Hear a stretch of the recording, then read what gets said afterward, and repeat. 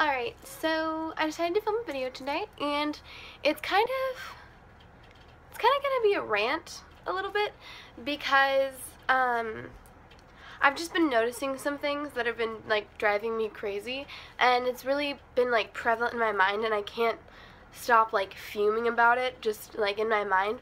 And so maybe if I rant about it a little bit, it'll make me feel a little bit better, and I can maybe spread the word and like spread awareness.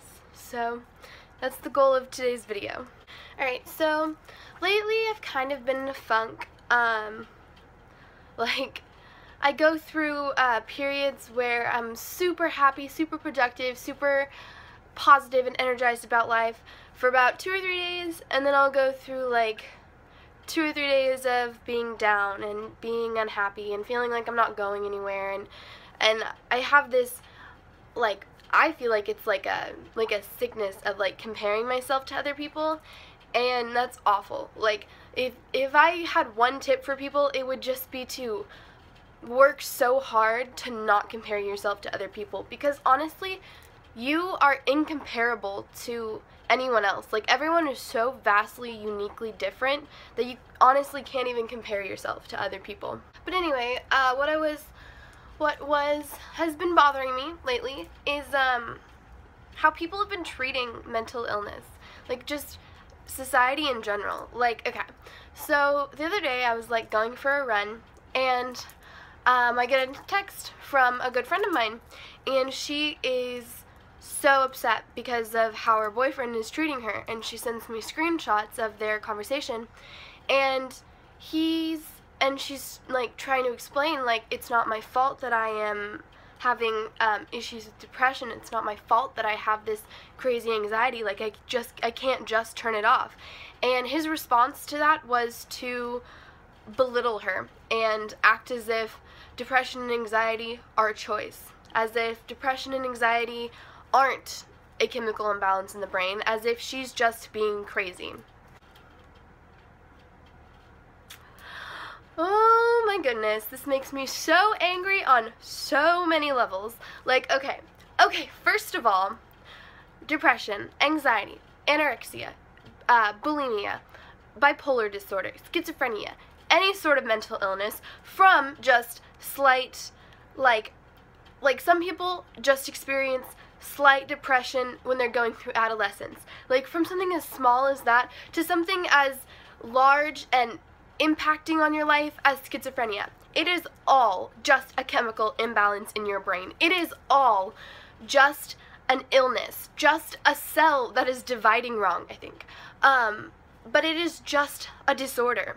And nobody treats people who have other disorders the way that people treat people with mental illness. Like, mental illness is taboo. Like, if you have cancer, people don't say, oh, you're just pretending. Like, just stop having cancer. Like, those cells that are dividing wrong in, like, wherever your cancer is, that tumor that you have, yeah, like, it's pretty much just, like, it's just you, right? It's just you acting like that. Just stop. Yeah, people don't treat other illness like this. People don't treat other disorders like this even. Like mental disorders, like handicapped people, Down syndrome. People don't tell people with Down syndrome to, oh, stop acting like that. And of course I understand that cancer and Down syndrome and depression are vastly different, especially like medically, they're crazily different. But they are all on the same level as being illness or disorders that you cannot control. It is not. None of those. Having none of those is a choice. It drives me crazy that it is so taboo to struggle with depression, to struggle with an eating disorder, to struggle with self-harm, to be bipolar, or just any of this. Like, it drives me crazy that people, just any people, don't recognize it the way that it is. Like, okay, for example, so my parents are avid Lutherans. I don't follow that path, but that is what they believe in, so I respect that. And when I was recently diagnosed with bipolar disorder, and if I had been diagnosed with anything else, anything that wasn't a mental illness, they would have gone to the church, and I would have gotten a prayer on Sunday. But mental illness is so taboo that I have to feel ashamed of it. Like, I need just as much support from God as anybody else with a disorder or an illness. But I mean, okay, I don't really believe in the conventional Christian God, but it's the whole idea of the thing that really gets to me. Like, it's not that I need the prayers, it's just that they're not going to submit that because that would make the whole congregation feel so strange. And I even fall into this trap myself. Like, I try super, super hard to be open with my demons and my struggles because I don't think I should be ashamed of them. I'm not going to cover scars on my legs or on my wrists. Okay, I do kind of cover that. I decorate them with bracelets on my wrists, but I'm not going to not wear shorts. I'm not going to not go swimming in the summer. But sometimes I do slip up. Sometimes I do feel self-conscious. I feel as if people are only looking at me for the marks on my skin. People, like, in my Sonic Storytime video, like, they were like, oh, you need to keep those covered because people are going to complain. But, like, what kind of person complains about that?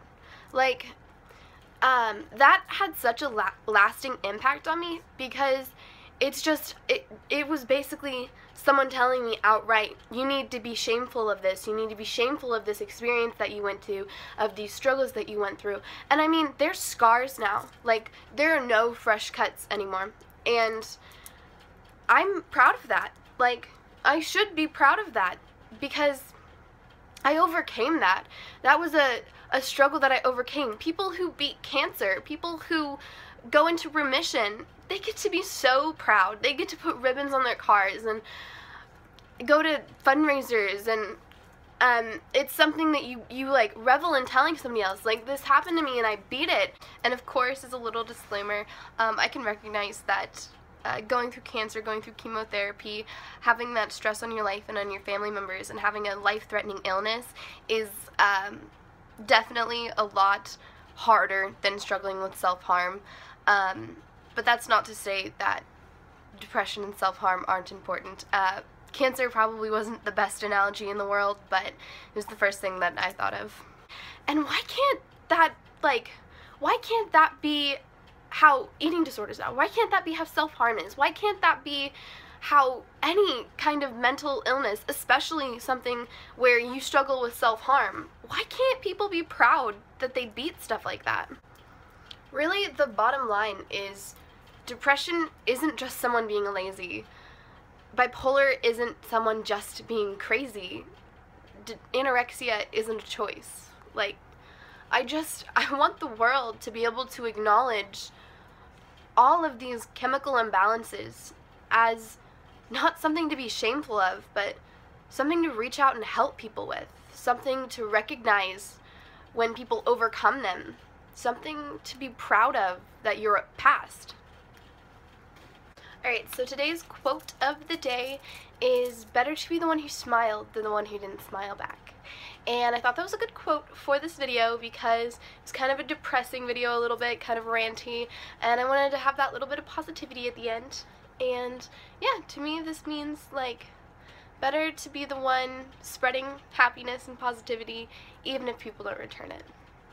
Alrighty, as always, if you made it to the end, I commend you, and I really hope you enjoyed. Thanks for sharing some time with me, and please like, comment, and subscribe. Bye!